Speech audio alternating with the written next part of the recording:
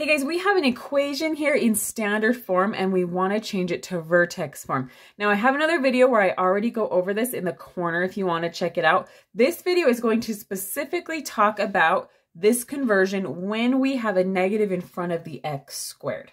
Let's do a really quick review of why we want to do this. So if I wanted to graph this, the x squared is making me think parabola. And the easiest way to graph a parabola is when our equation is in vertex form. It looks like this. So that's why we're trying to get there. So to get here, I want parentheses squared. And the way to get that is to complete the square. So to complete the square here, the first thing I'm going to do is I want to get the x's by themselves on one side of my equation. So I am going to add 10 to both sides. When I do that, I end up with y plus 10 over here and negative x squared minus 6x over here. Now this is the first place where it's a little different because of that negative. I don't want my x squared to be negative right now, so I am going to multiply both sides by a -1. I just don't want to have to deal with it right now when I'm completing the square. So when I multiply that -1 in, I end up with negative y minus 10. And over here, I end up with x squared plus 6x. All right, now I'm feeling ready to complete the square. When I'm completing the square, I'm trying to figure out what number I add or subtract here to make this side factor to a parentheses squared. How do I figure out that number? Well, what I do is I take b, divide it by 2, and square it.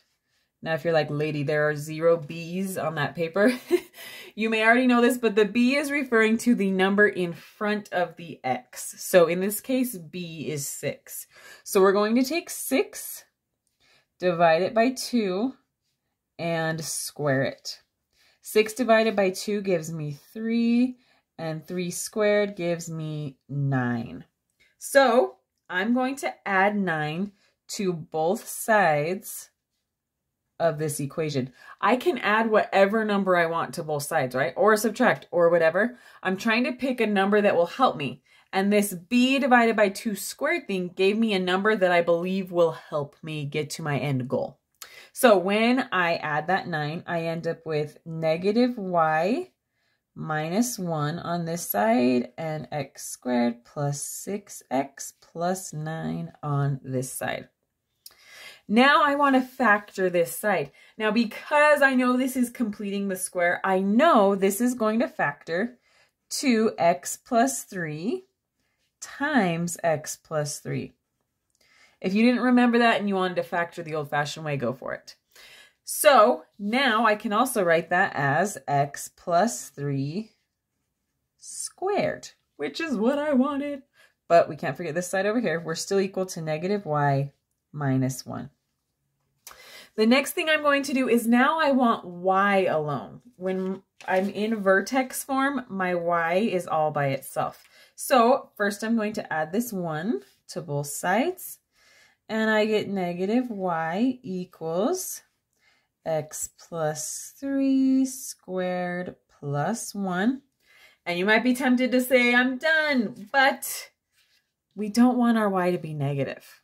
So I am going to, again, multiply both sides by a -1. And I end up with a positive y over here, which is what I wanted. And then this -1 is going to be distributed to both of these. And I'm going to have the negative out front, negative x plus 3 squared, because eventually that negative will need to get distributed in there, but not quite yet. And then the -1 times the positive 1 gives me -1. And if I compare that to my vertex form, that is looking pretty good.